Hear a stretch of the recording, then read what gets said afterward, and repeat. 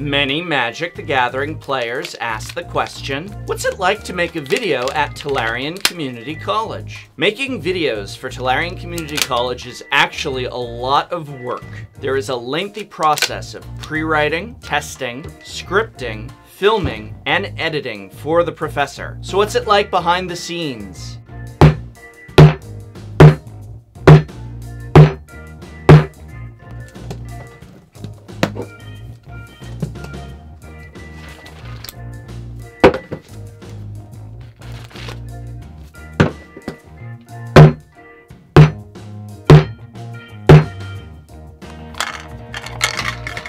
The first step is pre-writing.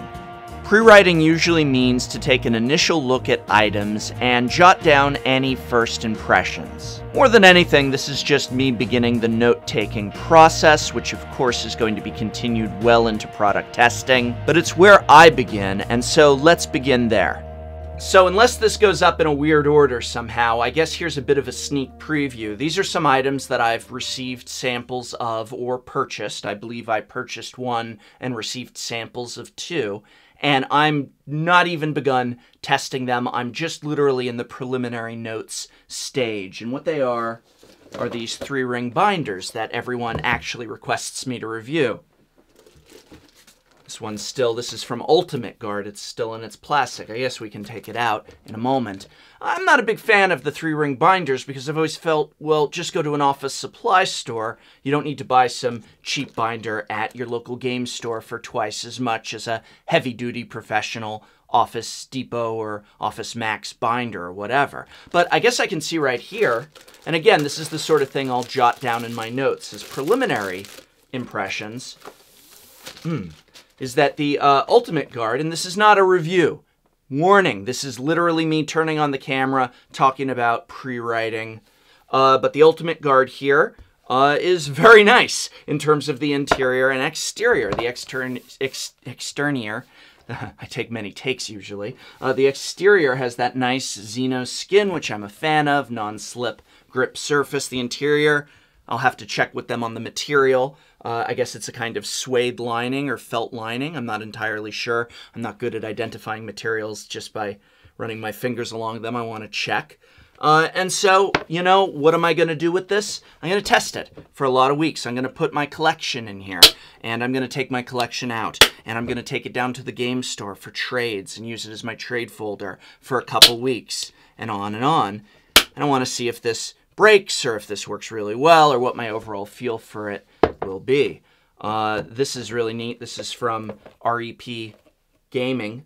This is manufactured by them here in the United States, I believe through a hand press. I'll have to confirm them. Again, this is not a review of these items. And so this is nice. It's actually, oh wow, it's embossed on the front. Got a nice little, I think that's their logo or design.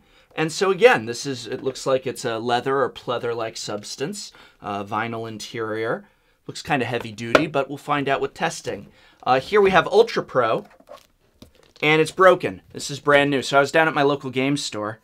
Probably can't see this on camera. I'll get a little closer. I was actually at my local game store, and they got a shipment in. And so naturally I went over sniffing around, saying anything new in the shipment, and they pulled this out, and it was already broken, shipped to my game store, my local game store, brand new. It's all curved and warped, and my initial impressions are cheap. So I'm just setting up some shots for the Commander 2015 review, and yes, I use a shelf in my kitchen if I want to get the blue background, because I have a blue kitchen, and these came brand new, out of the box, at my local game store. Got home, opened it up. This is sealed from Wizards to my local game store. And it's torn. Look at that. Now, I mean, the cards are fine, but that stinks, right? And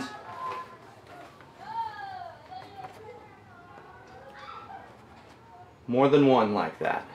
Next up, I need to test those products. Testing also varies, but usually I try to put in 2 to 3 weeks minimum of playtesting. Some items don't quite take as long, but a lot of times items will require more time. So one of the most important things, of course, in product testing is testing the product. It's right there in the title.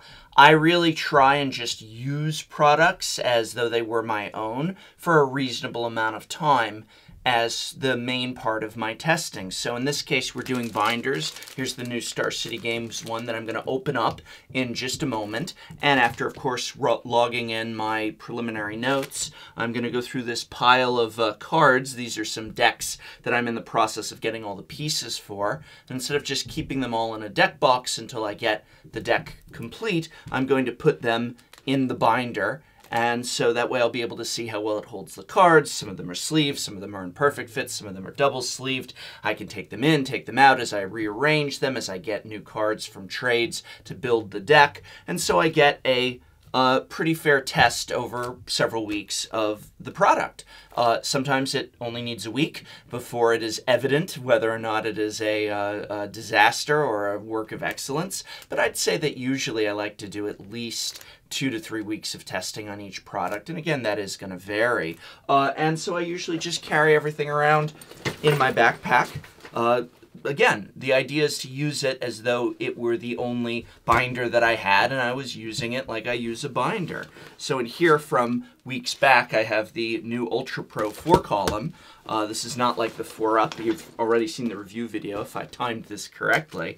And this actually I've been using for, I have it written down in my notes, but I've been using it for over a week, not quite 3, and already the cover has got all these rotten scuff marks on it just from being taken in and out of my backpack down at the card store and such.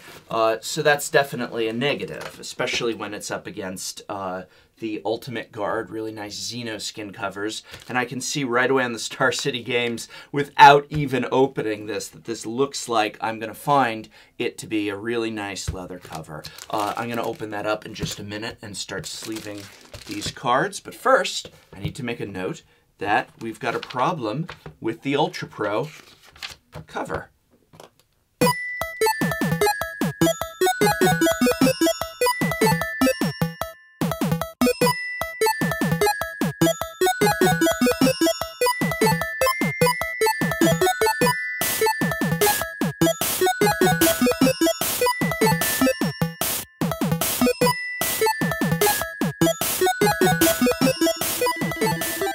Writing. Once I feel I have a good grasp of each item and sufficient notes, it's time to translate that into a script. This can take anywhere from 1 to 2 hours, although if I am writing a more technical script, such as my guide to sideboarding or introduction to cube, it can take a lot longer than that. Alright, before we continue on, how about a tour of the Tolarian Community College professor's office? Alright, ready for a tour of the Tolarian Community College professor's office to see what all of that looks like? Oh boy, is it fascinating. And by the way, my audio is recorded, of course, on an external microphone, so with me moving around, the audio levels may change. Apologies, that's how it is. Alright, here, let's take a look at the majesty that is Tolarian Community College.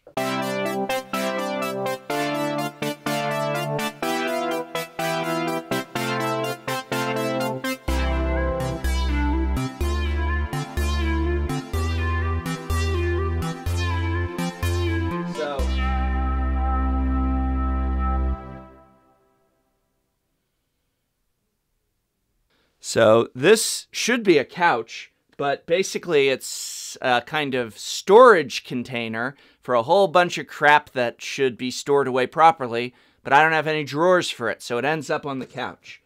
Like a hat that doesn't fit right. Why do I have that? And it's a real mess, and I plan on cleaning it up. And over here, oh wow, boy, this is the air conditioner. I installed it myself.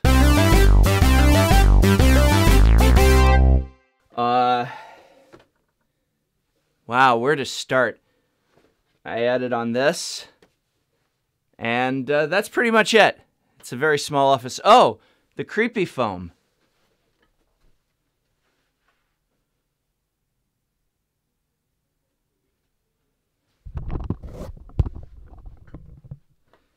My office is a cement room in my basement. And even though I painted the crappy drywall that was put up by people other than me before I moved in a lovely shade of puke brown, it echoed, even with this nice high-quality microphone. So I went out and I bought these foam mats, which are like you put them on beds to make them softer. They were surprisingly hard to find. And I took a staple gun and I stapled them all over. And now my basement, aside from the part that I film myself sitting at my desk in, looks like a torture chamber. And our fuse box for the whole house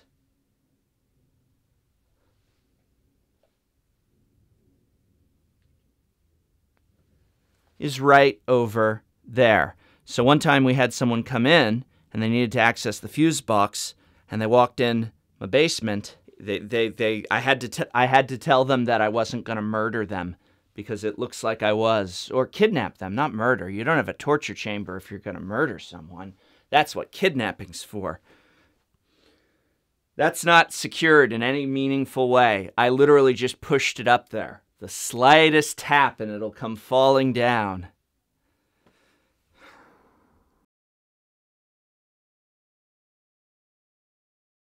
Filming is a pain in the tuchus because my office is small, messy, and a creepy cement basement. Just setting up a shot usually means moving half the contents of the room from one side to another.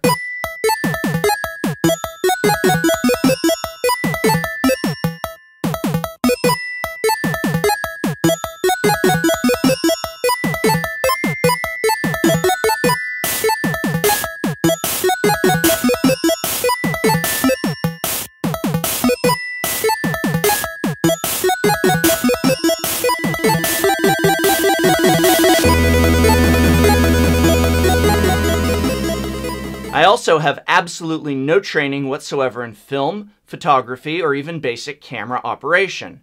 Every week I am learning something new, but this is usually after screwing up in the first place. Every scene needs a lot of takes, that way I can choose the best one. Even then, I'm usually not happy with the end result. The archenemy can attack multiple players at the same time. As attacks are declared for the archenemy can attack multiple opponents at once. When it's the archenemy can attack multiple opponents at once. When it's the archenemy's turn for attack, they declare which player each creature is attacking, and then all attacks happen at the same time. Filming can take anywhere between 1 to 2 hours, again with variants leaning more on the high end of that. I usually listen to a magic podcast or 3 while I film. I use a lot of narration, like what you are listening to here. That requires me to read from my script, which sounds easy, but then I need to edit out every breath, every gasp, every stumble. What kind of magic deck do you use in Archenemy?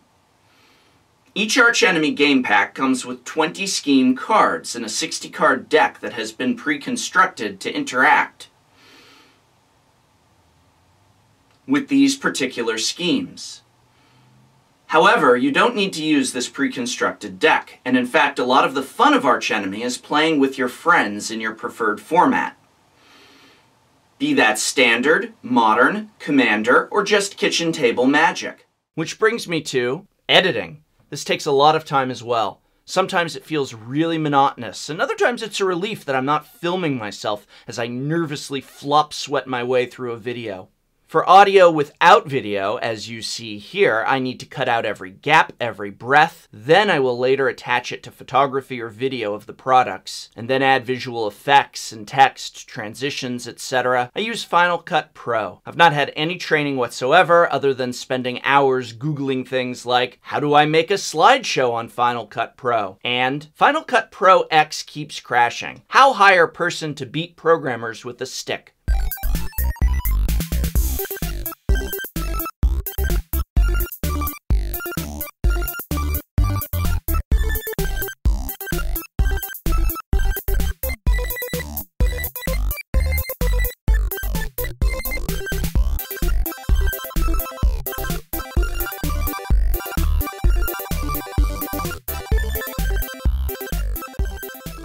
is done, it looks like this. Editing is the longest part and usually takes at least 3 hours, but has gone as long as 5 hours for longer, more complex videos.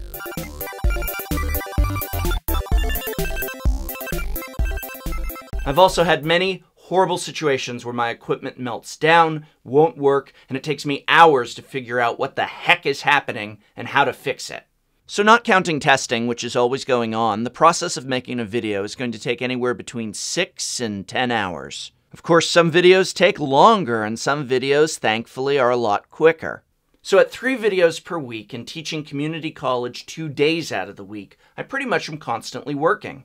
One of the things I hear a lot is, you folks over at Tolarian Community College, or you guys, or even the staff at, when talking about my channel, and none of this is accurate. It's just me here, writing, filming, and editing videos. I see so many YouTube shows now with a giant budget and production team, craft services, and studio sets. I think people begin to think that everyone has that, but I don't, and I can't imagine I ever will. Heck, I would have had to stop making episodes regularly if it wasn't for people donating to me on Patreon, which allowed me to quit one of my 2 part-time jobs and replace it with making these videos. The income, after all the taxes and fees and taxes, ended up being about the exact same as the job I quit. But the joy and satisfaction I get from my work is enormously better working here for all of you. So yeah, I am thankful this season for this community. And I hope very much these videos have been and will continue to be helpful for you.